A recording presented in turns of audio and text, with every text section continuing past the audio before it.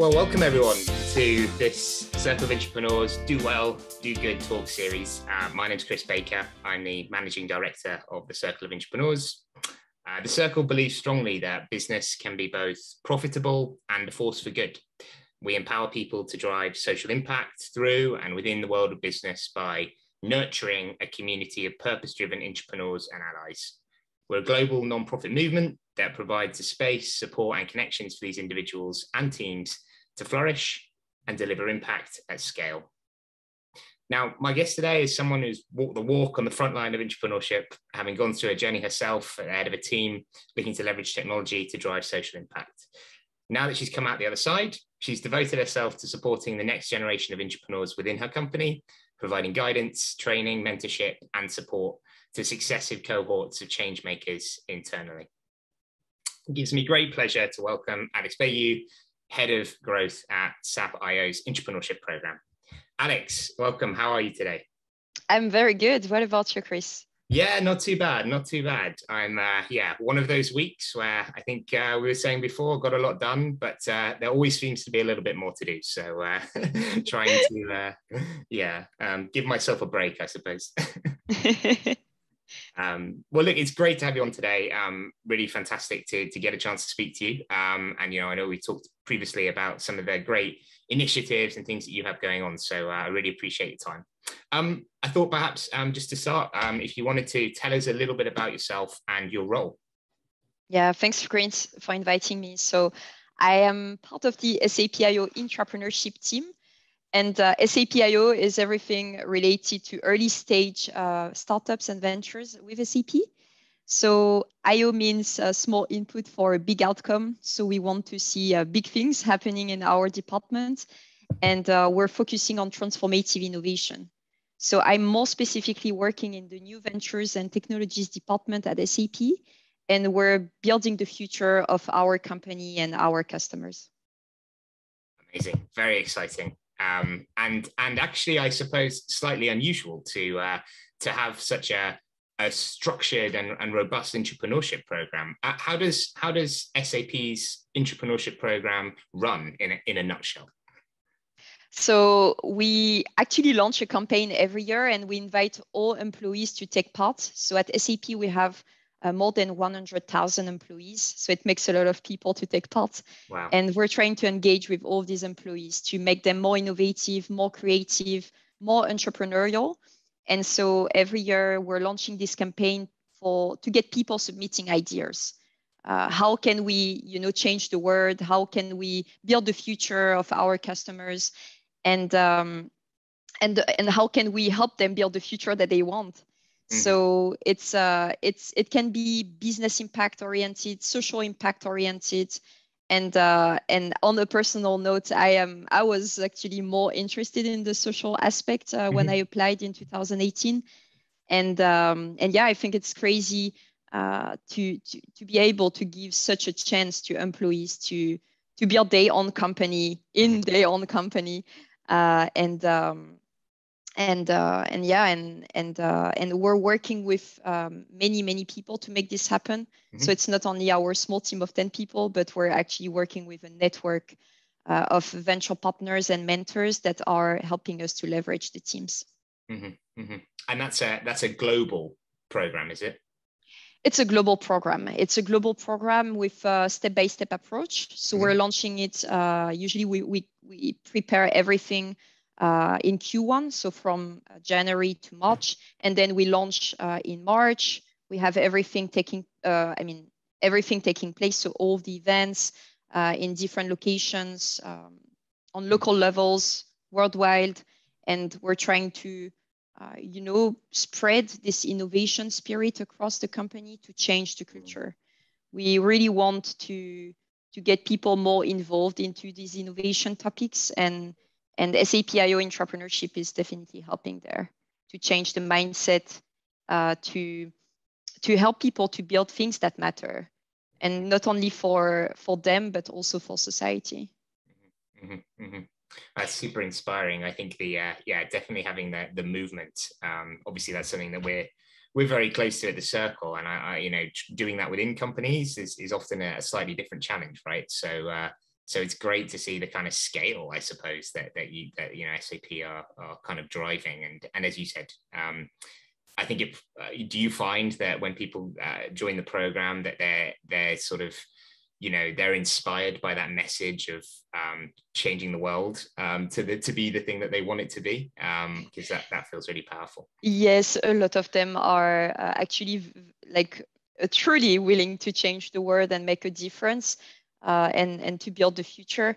They actually want to be part of something that, something big, and they, like, a lot of them want to also be the founder of the next big venture, so it's a mix of a lot of different things, but I tend to see something in common in all of the founders. It's really the determination to make a change in their own life. Right. And that's something very inspiring, when you dare to try new things and take it to the next step. And so I was mentioning, all the steps that we have, and we created an entrepreneur journey, from having an idea to making it into investment. And so our entrepreneurs are running through all this path, from starting from scratch, just brainstorming, building your team, finding your co-founder, working on your submission, then starting working on your presentation pitch, get it validated by customers, make more customer discovery, build your traction, validate your problem, your solution, learn how much your solution impact your customers by, getting KPIs and key measurements. So all of these are very, very key in the process of intrapreneurship. And after validation, we have the acceleration phase, which is, I would say, the most important phase for us, because we select the top teams from all across the globe to be part of this. And we created the Accelerator program, which is a 3-week full-time program where employees are kind of in a fellowship mode. So they're, leaving their job for 3 weeks and joining full-time this program to take their business to the next level and make it real. And so we have the teams getting ready in 3 weeks for this investment pitch. Obviously, they've been working since, a few months before on the pitch and reiteration. So after 9 months, that they have this very intense acceleration period. And then if they're selected for the final pitch for the investment committee meeting, then they have to pitch again, the final one. Usually it's a 20-minute pitch, right? So it's not that long, but it's a lot of preparation to get ready for these 20 minutes. And then eventually we're making investments. Every year it varies. But we always have, bigger goals and bigger outcomes that we want to get. Wow. And just so I'm clear, you mentioned, because the process sounds super rigorous, right? And instruction into providing the support to these teams to kind of go out in there and make that difference. You mentioned that, the themes could be business related or social related. Could you talk me a little bit, just briefly, maybe through the 1 billion lives concept, which I understand is kind of the program that's in place at the moment? So the 1 billion lives program is focusing on social impact. 1 billion lives has been created in 2017, if I'm not mistaken, in APJ, and it was working so well that they decided to extend the model globally. And so I took part in the 1 billion lives program myself in 2018. I had an idea to disrupt the clinical trial market by speeding up the clinical trial processes. We all had in our team the belief that we could make an impact on speeding up fight against cancer. And so we started to connect with doctors, hospitals, to make some discovery meetings and to get to know what keeps them awake at night, and why do we take 10 years to get a new treatment or a new medicine on the market. And so we talked a lot with them, shared about their lives, how do they spend their time during the day. We actually went there during like a week every day to see how do they work, like how do they organize themselves, how do the business process look, and where is it broken. And so we realized after all this period working with them that we can actually speed up the preparation of the clinical trials, which is very manual currently. And it's all about exchanging emails to write the protocol, which is, the document that you will use for the rest of the clinical trials during these 10 years long. And so instead of having papers, Word document that you exchange through emails 1,000 times, which is very error prone. And then you have to use this, paper to start your trial. So instead of doing all of that, why not digitalizing it and just creating a platform where everyone can contribute, right? And adding some machine learning and new technologies that can actually boost, the way they're doing it and reduce the time, to write the protocol. So our value proposition was, instead of writing it in 2 years, you will actually need now like maybe 6 months or even less, because everything is automated and easier, more accessible, and so what is very interesting to understand with this idea is that it's not us coming up with that idea to transform the world. It's actually seeing the pain of other people and trying to solve it, and like solving the big problems of people, and also kind of making their dreams come true, because when talking to doctors, we were asking them, like, what's your biggest dream? What keeps you awake at night? And they were saying, yeah, I can't even sleep during the weekends because I have to prepare my next 3 clinical trials and I have to start crafting my protocol, and it takes so much time, but I need to work on that because we need to make something about cancer, right? Yeah. And not only cancer, but all of the disease and so on, because clinical trials is not only for cancer, right? It's for all of the medicines and treatments and so on. So this way we could have an impact not only on cancer, but also on like all of the health problems in general. So we were like, okay, this is like even 1 times bigger. It has even more impact that we would have thought. So we were like completely in immersion in this project, and I went through the whole intrapreneurship journey, from having an idea, validating it, accelerating the idea. So we went through the accelerator program, and at that time it was physical. So in 2018, we traveled to Potsdam in Germany. Our team was based in France, and I had a team with seven members. Wow. Very diverse, designer, developers, pre-sales, sales. So business and technical oriented. Right. And this diversity helped us to go really far in the competition. So we went at the end of the day to the investment committee meetings with 5 other teams that were selected across the globe. And one of the teams was selected and received investment at the end. And we didn't get investment. So it was like a dream collapsing. Oh, no. Not only for us, for our customers. We were like so disappointed, so frustrated not to get to the next step. And we realized that it was because we had no SAP right to win. And the SAP right to win is everything related to why would SAP specifically invest into this technology? And that was the case for healthcare, right? Like, why would SAP be the best at solving this problem in healthcare? And we couldn't answer properly to this question, and that hurted us. And so at the same time, SAP was massively disinvesting into this area, so it was very bad timing as well. And all of this combined, it demotivated the team, and and we couldn't pivot because healthcare wasn't the industry that SAP wanted to go in. So then I started to work on other intrapreneurship projects, kept in touch with the team, and then finally joined the team to help other entrepreneurs to do the same. Well, thanks for your story, Alex.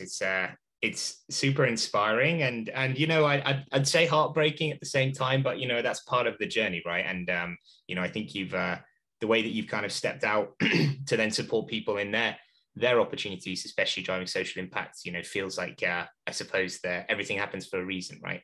To some extent. I just wanted to wind back a little bit to 2018. You sort of explained why you were so passionate about the topic, and would you say that having that social angle was the most important? Or I'm not trying to lead you on, but in terms of all the different motivations that you could get involved and do this sort of thing at work, how important do you think it is that there's a social purpose at the heart of what it was you were trying to achieve?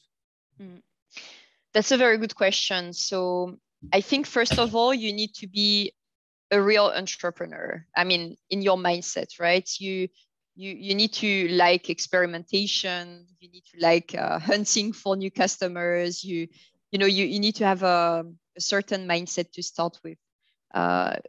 Being business impact or social impact oriented, I think it comes first with this mindset of being entrepreneur and be like having a lot of initiatives.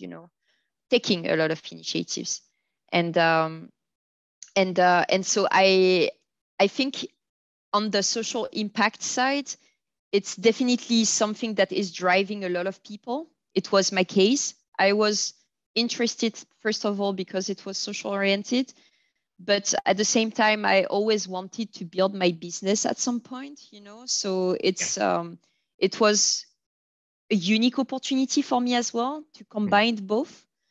And I think that all of the people that are applying as well with the social impact ideas have this willingness, like deep down, they want to become entrepreneur as well.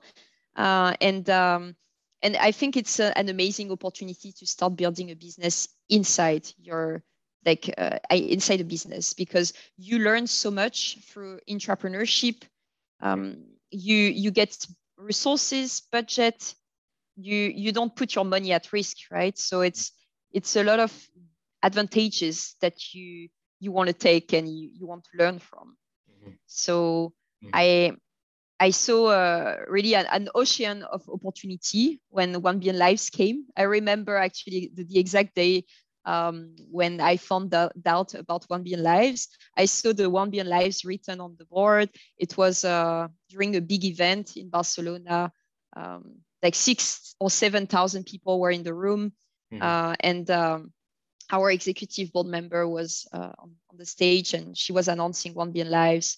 And I was like, this name sounds very interesting. It's about people, it's about lives. It sounds big.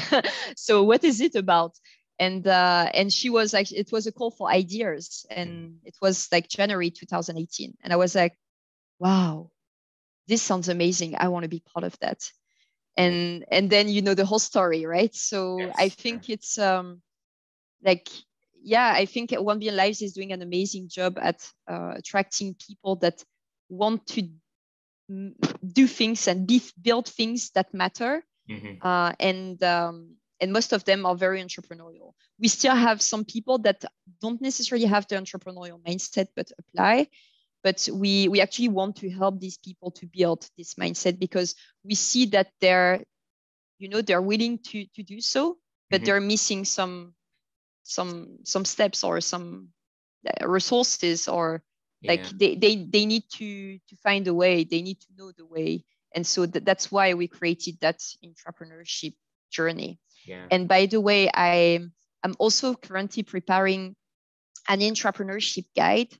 So I realized myself going through this experience that, like you don't know where to go. You don't know what to do at what point of time. And you're all constantly wondering if you're at the good stage, if you're going as fast enough, etc. Yeah. And so I was thinking, how can we document all of this, so that people can actually go into that, that thing and find all the answers. And I was thinking of creating that intrapreneurship guide so that people know exactly what they have to do step by step from the mindset, starting with the mindset, and then crafting your idea, building your idea until investment, and then how do you launch your business eventually and scale it, make it successful. So I'm working currently with our network of venture partners, mentors, business angels, external contributors that will actually help us to build this book and make it available to all employees at SAP, so that they have the more strength to build the next big thing for SAP. That's amazing, and I'm really looking forward to reading it and hearing about it when it's ready, Alex. I just, from that, as a final question, what would be your biggest piece of advice to somebody starting on that journey right now? If you could pick one thing from that kind of future guide, what would be your biggest piece of advice? My advice is to never give up. Never give up, because even if your idea is rejected, it depends why, and you need to figure out why, and you need to chase people to know why your idea is not going to the next step, because then you can make better decision on if you need to pivot or if you need to give up on the idea. And giving up is not a bad thing, right? It's actually sometimes even stronger to give up rather than just fighting for something that will never happen. So never give up on the purpose. It's not about having an idea and you should not fall in love with your idea. It's really about what's your main goal, what's your somehow life goal, right? What do you really want to achieve? And that's something that you need to know and to ask yourself, and only yourself, right? It's not a team decision for that. It's really an individual decision. So just don't give up, challenge yourself, and know when to give up as well, when times come. Amazing. And if people want more feedback, or grab a coffee with me, don't hesitate to directly ping me on LinkedIn, and I will be happy to organize something with you guys.